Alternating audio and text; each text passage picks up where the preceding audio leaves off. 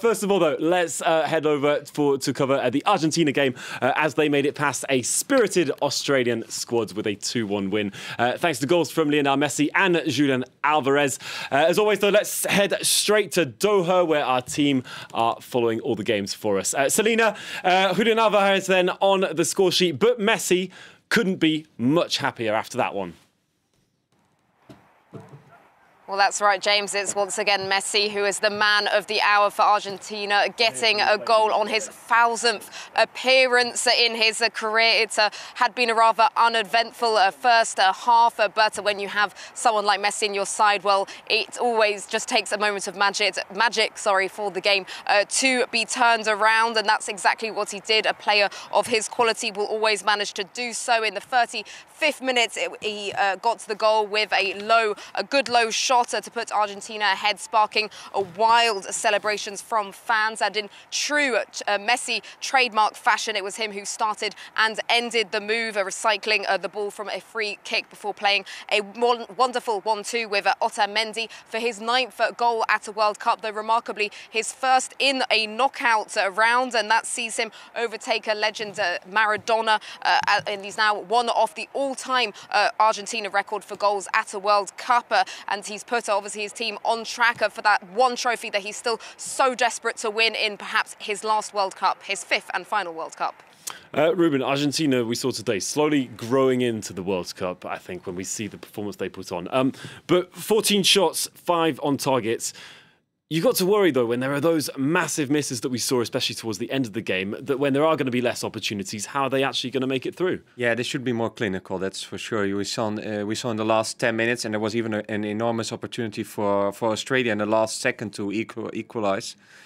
It's getting a bit better, but I think the question marks are still there. We can all see that there's a lot of quality in this Argentinian side. Messi is always there, but are they good enough to go until the end?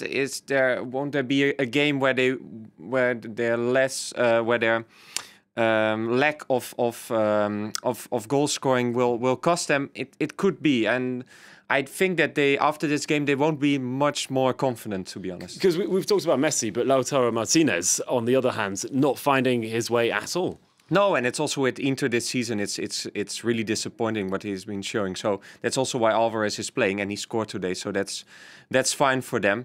But it's clear that that's a point of worrying for their manager, for Scaloni. Yeah, and the other Martinez then, the one between the sticks, saving them, as you say, from what could have easily been an equaliser. Yeah, Martinez had a strange game because the goalkeeper then, Emiliano Martinez, because yeah, he made some strange mistakes. He wasn't always that sure, but when he had to be there, he was there. So yeah, that's good for them. Yeah, and on the other side of the pitch, there was some clumsy footwork then for that goal that led to the second one for the Argentinian side.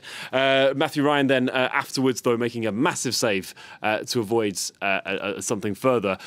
Overall, what do you think of the Socceroos tonight before they head home? Well, they can be really proud of what they did in this tournament. I think that almost nobody, maybe a few people in Australia, thought that they would get out of their group already with France, with Denmark. So that's already really good.